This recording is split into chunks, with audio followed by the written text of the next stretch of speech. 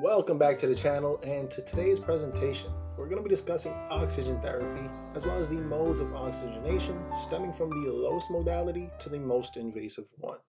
Now here are a few things to take into consideration as we move forward. The labs when discussing oxygenation are going to be PaO2 and SaO2. Now PaO2, this stands for the partial pressure of oxygen, while SaO2 stands for the saturation of oxygen. What's the difference? Well, PaO2, this reflects inhaled oxygen, while SaO2 reflects oxygen that is already within circulation that is bound to our hemoglobin. So when we're looking at how much oxygen is bound to a red blood cell, we are pretty much looking at how saturated is a red blood cell. So if we have a decreased PaO2, this means that there is going to be a decreased amount of oxygen that is being inhaled and distributed to our blood and tissues, which is going to equal a decreased SaO2 level as well. Now 60 is going to be the number that we're like, okay, it can't drop below this. But in the case where we're going into a decline in oxygenation, we do not want that O2 level dropping below 60 when it comes to the PaO2. Now, anything less than that 60, we're going to put them on an oxygen source. That's going to help increase the value, all right? Now, same thing goes for the SaO2. What we want here is a value between 95 and 100, but we want to keep it above 90.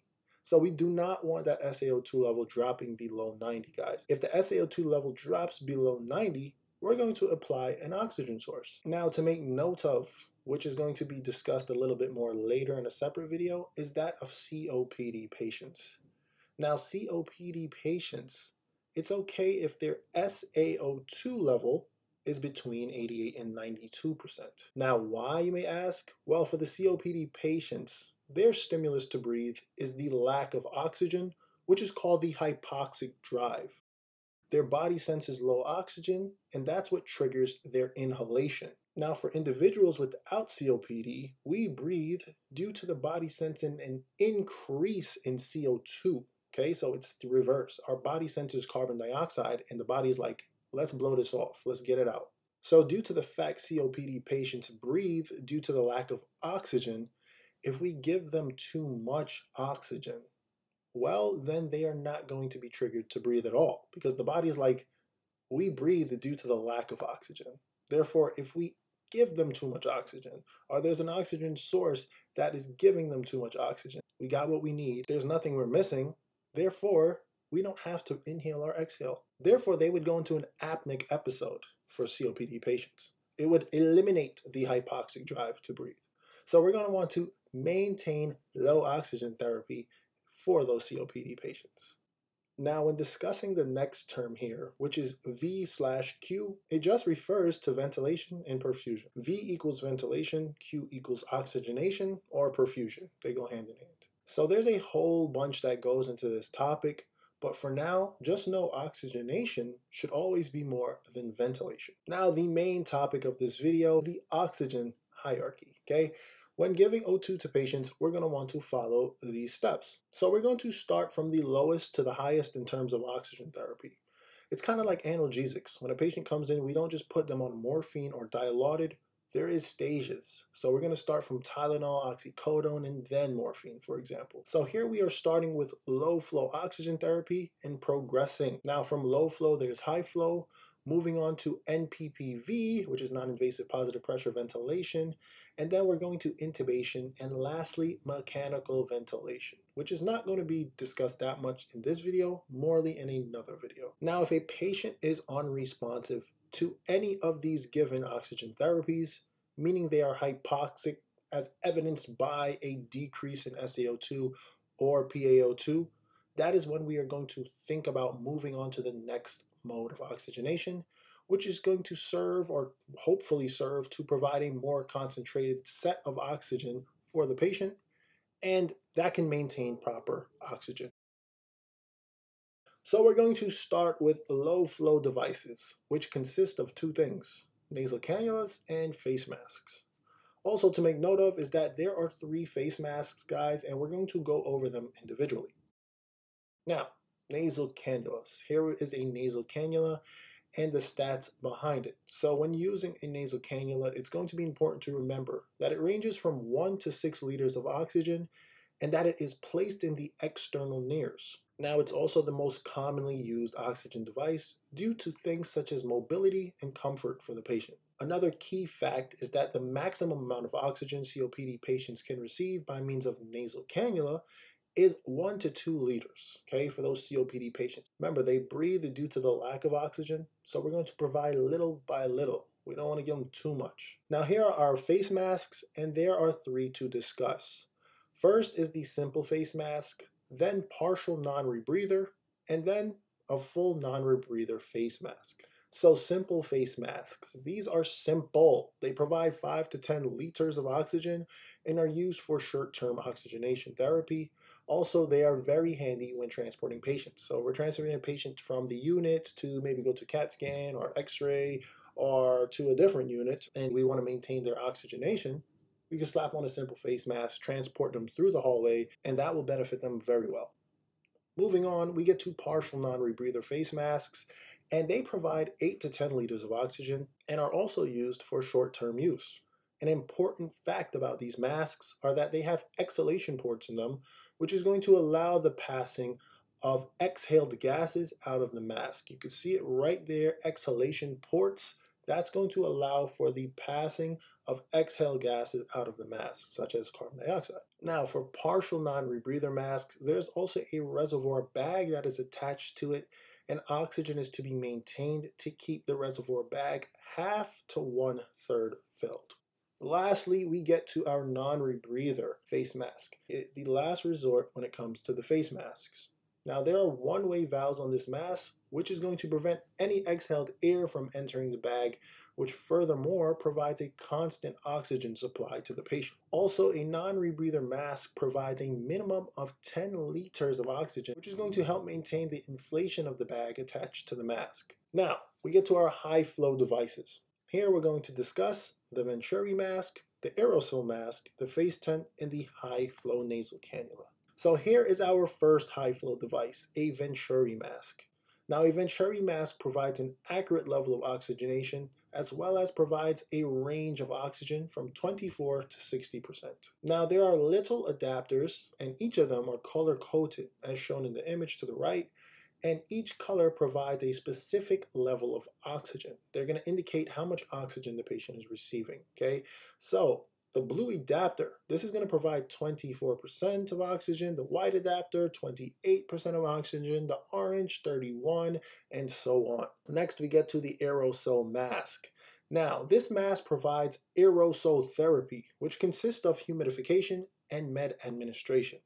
So this humidification that we just discussed also makes it easier to liquefy secretions for expectoration, and it also humidifies the respiratory tract. Now, the aerosol mask also relieves bronchospasms and edema that may be causing any airway compromise. Next is the face tent, which is for patients who have suffered from face trauma, burns, or upper airway surgery. It also provides oxygen therapy without necessarily touching the face, as you can see in the image.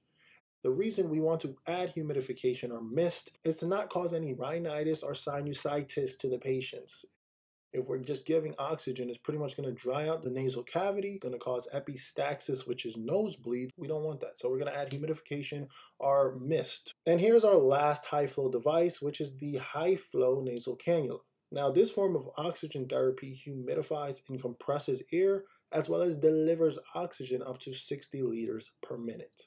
So it also is going to reduce anatomical dead space in the lungs, which is the spaces that don't get any oxygen or participate in any gas exchange, hence the name dead space, they're just there. So the high flow nasal cannula is going to fill up those dead spaces, providing more oxygen to the patient that they can use at their disposal or the body can use at its disposal. Now, besides reducing anatomical dead space, it also helps with the PEEP, which is the positive end expiratory pressure that we naturally have. Usually a preset PEEP already exists in our lungs, and the PEEP serves to keep our lungs open, preventing it from collapsing during expiration. And the PEEP pretty much serves as a little pressure within the lungs. That way, at the end of a full expiration, there's still a little pressure within that lung, keeping it open. Now, high flow nasal cannulas help even more by keeping our lungs open by adding extra PEEP. Now, we're going to move on to non-invasive positive pressure ventilation, which consists of CPAPs and BiPAPs. So when discussing CPAP, it stands for continuous positive airway pressure, meaning it delivers positive pressure and only positive pressure continuously. And by delivering a continuous positive pressure, this is going to keep the airway open. So a CPAP is usually used for patients suffering from OSA, which is obstructive sleep apnea. Now, individuals that suffer from OSA, the airway is occluded because the throat muscles as well as the tongue relax and block the airway. That's when a CPAP is very beneficial because it's going to maintain the airway. It's going to continuously provide that positive airway pressure, which is going to keep the airway open by means of continuous positive pressure. Now we move to BiPAP. And BiPAP, this stands for bi-level positive airway pressure. And with BiPAP, instead of one continuous pressure, it delivers two continuous preset pressures, one for inspiration and one for expiration. So this mode is very helpful when removing carbon dioxide because remember, we can deliver an expiration, it goes both ways. Hence the prefix bi, meaning two. So if there's a patient on a vent and we see a blood gas where there's a high carbon dioxide, we can pretty much increase the respiratory rate, furthermore decreasing carbon dioxide. And the reverse holds true as well. If we see a low CO2 and we see a pH that is alkalotic and we want to bring it back a little down, we can slow the rate. And by slowing the rate, this is going to increase carbon dioxide because we're not releasing it. Okay, now we're going to talk about intubation, which consists of an endotracheal tube and tracheostomy. Okay, so we're going to see a bunch of stats on both the endotracheal tube and the tracheostomy. Now we're going to start with the endotracheal tube and the bullets that come with it. Now when it comes to ET tubes, they can be inserted orally or nasally. But orally is the preferred route, being that nasal intubation is considered a blind intubation because you're just pushing the tube up. You're really not sure which way it's going. That's what makes the oral route a little better because it provides a clearer visual when advancing the tube. Now the tube should be inserted just above the carina. The carina is the bottom portion of the trachea that separates the left and right bronchi, and we want it 2 to 3 centimeters above it. Now why 2 to 3 centimeters, you may ask? Well, this is due to the fact that the right bronchus is wider than the left one, and we don't want to accidentally intubate the right bronchi over the left. This is going to provide unequal oxygenation to the patient. You're going to see while delivering breath or oxygen to the patient, you're going to see the right lung expand and the left one partial expand or not expand at all. That's going to make us know or confirm that placement is morely in the right bronchi. So 2 to 3 centimeters is going to prevent that. Now the next important bullet is the balloon of the endotracheal tube, which is to be inflated to 20 to 25 millimeters of mercury, which is going to prevent aspiration. If the balloon is not inflated enough to occlude the whole trachea and there's a little space between the balloon, well, pretty much whatever they aspirated is going to go down past the balloon into the lungs. And that's called aspiration pneumonia, which can lead to various complications such as septic shock, which is why endotracheal tubes makes a patient at increased risk for pneumonia. Now, if intubation is taking too long, the nurse is to monitor the patient's saturation level and stop the respiratory therapist or the medical doctor and manually ventilate the patient. Provide some form of oxygen due to the occlusion the intubation was causing. Now, when the ET tube is placed successfully, that we hope, we're going to verify the placement by means of an end-tidal CO2, which is a device that measures carbon dioxide. Now, how does it measure the carbon dioxide exactly? Now, this device turns blue when CO2 touches it. And we're going to know that the tube is in the trachea and not the esophagus when this happens. We're going to put the device at the end of the tube, and if it turns blue, we know that we're getting CO2. Blue means CO2. Now, we're also going to want to verify placement by an X-ray, and checking for the rising and fall of the chest is important to make sure the patient is ventilating and not suffocating. So as for the nurse, you're going to document the placement of the tube in centimeters at the patient's lip, and it should be between 21 to 23 centimeters. Now, when intubating patients, it's going to be important to administer an analgesic, for the pain, a sedative to relax them, and a paralytic that they don't feel anything prior to the intubation, okay? This is going to prevent any unplanned extubation. The patient can wake up and feel very uncomfortable. Prophylactically giving these things prior to the intubation is going to prevent any unplanned extubation. Next, we're going to discuss tracheostomies, which is the last slide of this presentation. This is required if mechanical ventilation is needed for greater than 7 to 14 days, so 1 to 2 weeks. So by switching to a tracheostomy, this prevents laryngeal or upper airway damage that an endotracheal tube may have caused or may be causing. So to make note of, it is inserted within the second tracheal ring, which is in the image, and it is actually more comfortable than the endotracheal tube. Now, besides comfort, oral care is easier done and lip reading is easier to see when it comes to the tracheostomy over the endotracheal tube. Lastly, the complications that's associated with tracheostomies is that of tracheal stenosis, which is the stiffening of the trachea, and this is due to scar tissue from the tracheotomy cut. Also, another complication is that of a tracheoesophageal fistula, which is a passage that has formed connecting the trachea and the esophagus. It pretty much is a hole between the trachea and esophagus. And this can also happen with the endotracheal tube as well, because if we overinflate the cuff, which is over that 20 to 25, if we inflate it too much, it can pretty much expand and expand and expand till we get a fistula within the throat, okay? And it can also cause that same tracheoesophageal fistula. And that's a wrap. Thanks for tuning in. You can follow this video up with the oxygenation overview video that's provided below, or just jump into any respiratory disorder video. Thanks again, guys. Catch you next time.